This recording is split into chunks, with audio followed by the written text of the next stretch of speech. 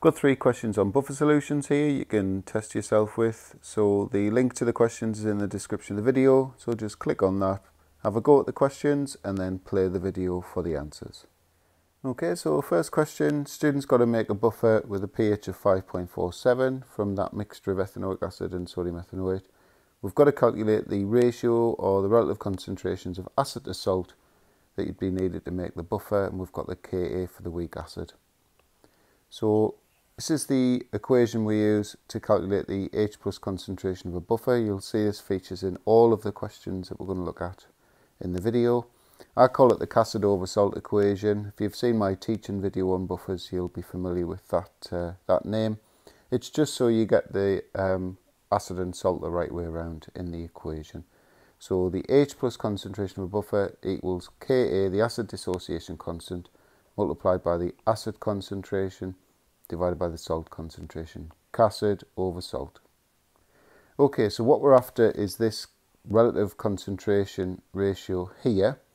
So if we isolate that and get the Ka out of the way, so it goes under H plus concentration, we get this expression, and then all we need to do is put in the values for H plus and Ka.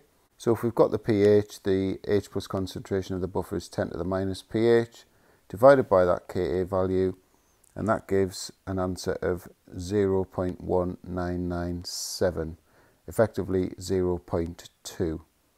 So to get an answer of 0.2, when you divide that by that, you basically need that to be 5 times bigger than that. So any sensible concentration really would be accepted. So I've gone for 0.2 moles per decimeter cubed acid and 1 mole per decimeter cubed salt. You see that's 5 times that. You could go for something like 0.1 acid, 0.5 salt. That's still going to give you the same pH. I don't think I'd go for something like 2 and 10. 10's a bit concentrated, so I'd avoid that. Question 2 now, a little bit different. We've got a known mass of salt being dissolved into a volume and concentration of weak acid, ethanoic acid, and there's the Ka for the acid. Again, it centres around the acid over salt equation. This time we're just going to calculate the H plus concentration of the buffer and turn that into a pH. So the first thing I'm doing is working out the moles of each chemical. So for the acid, it's concentration times volume, and for the salt, it's mass over mR. So now we know the moles of each chemical.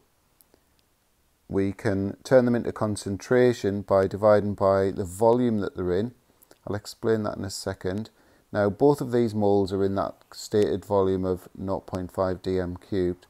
So technically the concentration of the acid is the moles over the volume they're in, and the salt moles over the volume they're in. Now you'll notice they're in the same volume, so technically we don't need to do that because the concentration ratio will be the same as the mole ratio. But because we've got the square brackets there, I've gone for the sort of full explanation. So H plus concentration of the buffer, Ka times the acid concentration divided by the salt concentration, and that gives you that.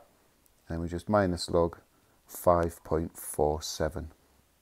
And there's just a reminder there, the acid and salt are in the same volume, so the mole ratio does actually equal the concentration ratio. Okay, so question 3 now. It's the trickiest one of the 3, I would say, and it's down to the fact that you've got to differentiate between the moles and concentrations of the components in the buffer to the moles and concentrations of the components from the original solutions. So hopefully that'll all make sense as I go through. But basically we're going to use the acid over salt equation.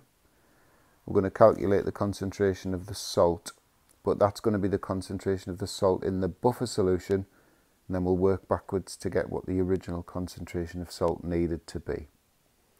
Okay, so the first thing we can do is work out, well, how many moles of acid have come from this methanoic acid, concentration times volume, 0.045. When that 200 cm cubed goes in, the volume of the buffer is 500 centimeters cubed, or 0.5 of a dm cubed. So the concentration of the acid in the buffer, moles divided by that new volume, 0.09 moles per decimeter cubed. So to get the concentration of the salt in the buffer, we're going to rearrange acid over salt. So salt up there, H plus down there, and then put the numbers in. 0.0262 moles per decimeter cubed. That's what the concentration of the salt needs to be for the buffer. Okay, we know the total volume of the buffer is 500 cm cubed, or half a dm cubed. We know that the concentration of the salt is that. So we can work out how many moles of salt need to be present. Concentration times volume, 0.0131. So they've come from, those moles have come from this 200 cm cubed of salt. So we can work out, well, what concentration that salt needs to be to provide those moles. So that's done by moles over the original volume of the salt. So that was 200 cm cubed, 0.2 dm cubed. So the original salt concentration needs to be 0.0655 moles per decimeter cubed.